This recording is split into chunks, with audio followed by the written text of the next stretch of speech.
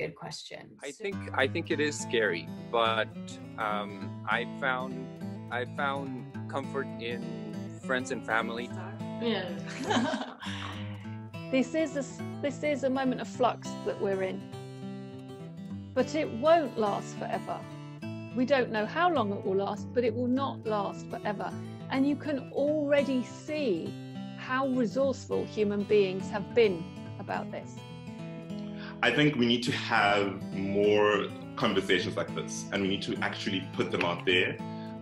We need to allow for individuals to expose their ideas, allow individuals to share what they're doing, but also allow for individuals to actually do what they're doing and do their ideas and put them into material form. We're all being forced to do it, and it's like, oh, it's actually like a way for us to say, what do we want our lives to look like?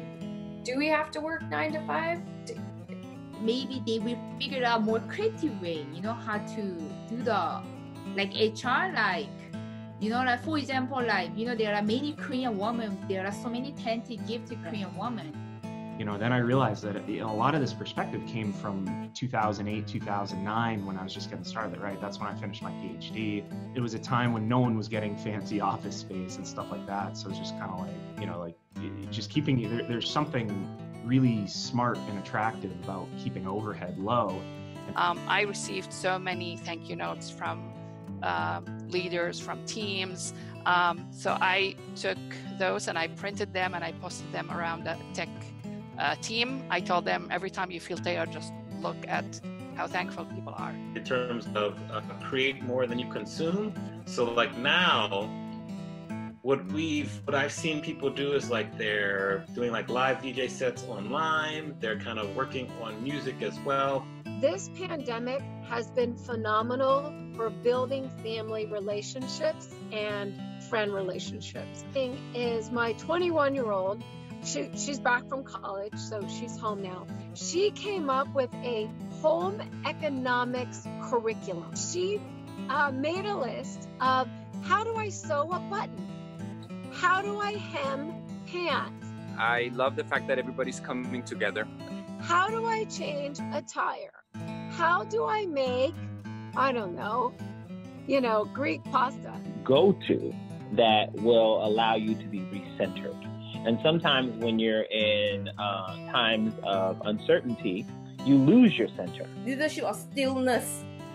This is exactly how meditation works. You take away every single distraction and then you have to do very little, and then you have a lot of space to reflect what is really essential and what is a nice fact. Right? You lose your core. And so because you're not centered, you're unmoored. You're like a boat who's unmoored and you're just kind of floating around. And so what are the things that anchor you, right? And so I have a happy list and I revisit those things now and again. And don't get me wrong, I'm not the best at it, but I do revisit those things now and again. And some of the things that I talked about, you know, playing the piano is definitely one for me. What is core to your business and what is superfluous? You know? What product are you known for and what are you not known for? And he, peace be upon him, said, count your blessings and be grateful for what you have. That's the first thing, gratitude. So gratitude goes a long way.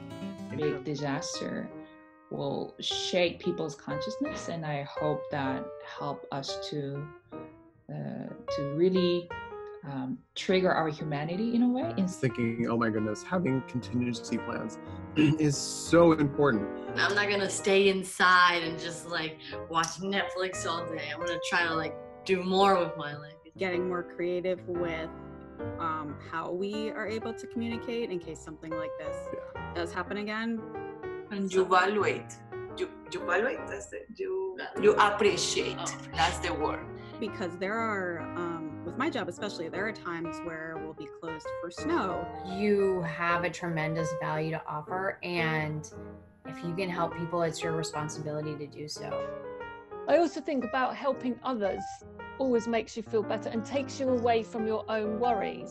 So anything you can do to help people at this point in time, one, it's needed and it's great for them, but it will help you. Okay, sounds under good. permission granted. One thing I would say is to still be careful of the health advice, to make sure what you're doing to help people isn't actually spreading this, because I know there have been some cases where people's intentions are brilliant, then they're going into other people's homes, and it's like, so think about it and maybe link in with other non-profits to see what they're doing and what help is. Think of yourself as like a car, and if your gas levels are going low, what do you identify as your fueling station? What are the things that you do that will help to infuse that positivity into you? Do not socially isolate yourself. Social distancing and social isolation are two very big words. And how we as humans across the board can set aside everything and say, okay, cool, we are all going to work together to do this. And hoping that even some of the norms that we started creating now for our like digital collaboration, like for example, one of my team members, she was like, every time she jumps on a call, her son now is in the house, and he says, oh, like, oh, you see, he gets excited. Making a deliberate effort, because we're full virtual, just like communicate to them that I'm very thankful for the work you're putting in. I'm very thankful for this and all this other stuff. My mind's on so many ideas. Like, for example, do we need to do a digital hackathon? Do we need to do a digital accelerator? You got your paintings? Yeah, I got one because the other I can't find something. Anyway, I tried this. So I'm gonna draw a landscape. Sorry, I think I talked too much. No, you're good. Reading fiction keeps me sane, very therapeutic. And also that this was a time when, you know, that was the time we actually really got to know each other. Different. Okay? Get online with the right people to talk, or call people to talk. In fact,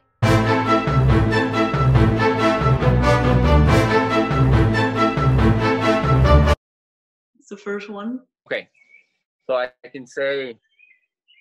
I love the birds in the background. They're participating there. I can hear it all the way here. Actually, it's funny that you say that, because you're thinking about that, and I'm thinking like, shh. I love it.